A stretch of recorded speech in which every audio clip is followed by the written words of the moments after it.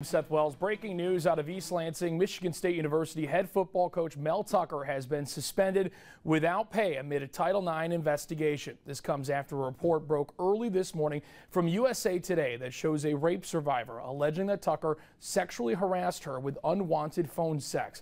MSU Athletic Director Alan Haller announced that Tucker has been suspended without pay in a press conference at Spartan Stadium that wrapped up within the last hour. Spartan Stadium is where we find our News 10's Joey Ellis tonight. Joey, you were in the room when MSU's leadership made the announcement. Yes, Seth, it's been quite the whirlwind here in East Lansing, and for a Michigan State Athletic Administration still reeling from the fallout of the Larry Nassar scandal here in East Lansing. Michigan State officials took swift and diligent process here at Spartan Stadium as Athletic Director Alan Haller, as well as Interim President Teresa Woodruff, acted swiftly and justly, in my opinion, announcing the suspension, Seth, as you said, of Tucker without pay, effective immediately. The university's objective has been and remains focused on conducting a fair, thorough, and unbiased investigation and allowing the processes to play out. This includes protecting confidentiality of the claimant and putting in place interim measures. The university's formal conclusion of the investigation will occur once the hearing and final decision processes are complete. With the best interests of everyone, including student athletes and the university community in mind, I have suspended Mel Tucker without pay as an additional interim measure. While the investigation continues, I made this decision with the support of university leadership.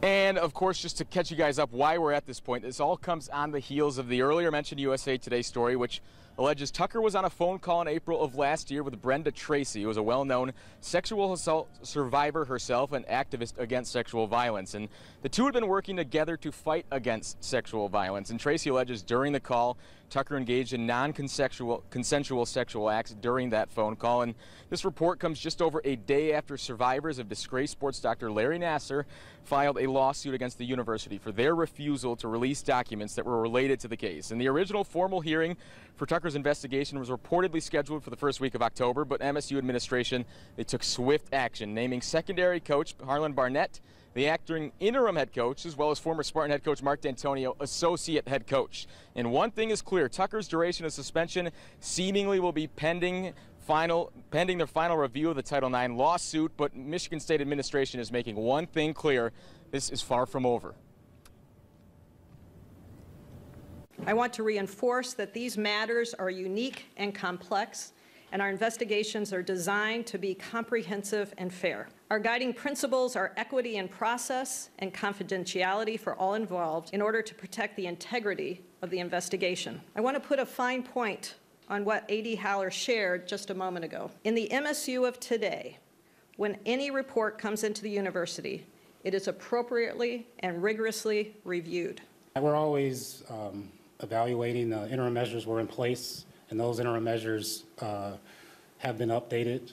Initially, there were no contact with the complainant, and then also increased oversight from me of the program, but then also the coach. So I want to emphasize again, this investigation is not complete. And obviously the football still has to go on as Michigan State readies for number 8 Washington on Saturday. But Harlan Barnett's got plenty of coaching experience, having served a critical role on Mark D'Antonio's staff. And as to how D'Antonio finds himself back on the campus of East Lansing, Alan Haller reached out to him this morning, and Mark said, "Alan, whatever you need me to do, I will be here to do it." So Michigan State is certainly in capable and experienced hands to lead this football program, Seth and Tim. But one thing is for certain, as I said, this story with Mel Tucker certainly not going away anytime soon. It'll be certainly something to keep an eye on throughout the coming weeks and throughout the duration of this season. Back to you guys in the studio. All right, Joey, indeed. I'm joined now by Tim Stout. And Tim, we talked about it a little bit earlier when we aired the press conference live on our air, but what does this do to the student athletes? You know, you're in the middle of your season, you're 2-0, and you lose your head coach who's been suspended without pay, and now you have your former head coach for some of these players and Harlan Barnett as acting head coach. What does that do to the players in that situation? My sense is Mark D'Antonio's role is not going to be to change the X's and O's. All that would get is resentment from the staff that's there that works with Mel. My sense is he's coming in to calm these players down.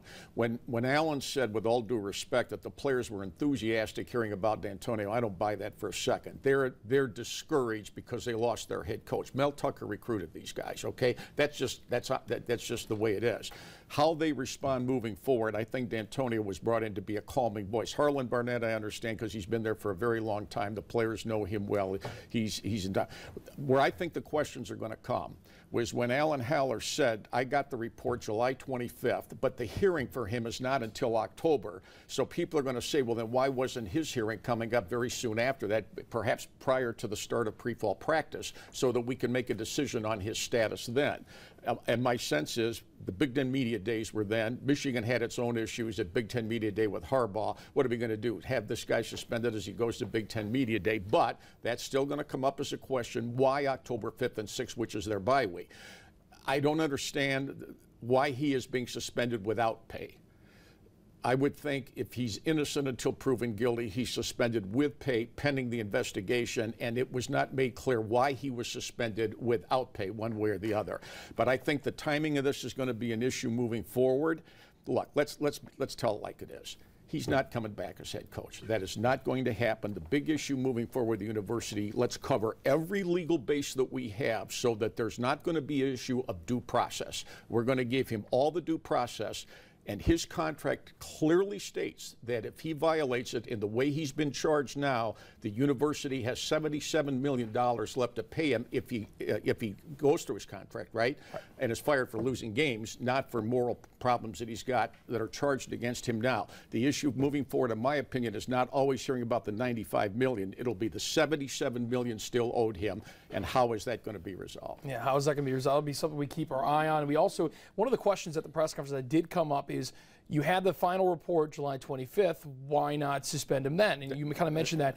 And Alan Haller in the press conference did respond to that question, saying there were still processes that needed to be played out, despite the fact that the full report was already in at that point. I think one of Tucker's problems is the complainant is credible. I mean, her background is sexual abuse issues, so that's going to be an issue right there. And then, will anyone else come forward? All of the Nassar issue, all of the issues at the University of Michigan or Ohio State, Penn State, does anybody else come forward and make it more complicated than it already is now? The one thing is certain is this story is not going to go away anytime soon. No, it's not going away, and I think the other thing is in that report, even if you believe Tucker 100%, let's say you believe Tucker 100%, at that point, is he fit to lead a bunch of college men? And, I think that's a question that Alan Haller and interim President Teresa Woodruff are going to have to ask themselves as well. So we learned a lot in that press conference. Tim, we want to thank you for your insight as well. Right now, we're going to send it over to Justin, who's going to give you a look at your Sunday.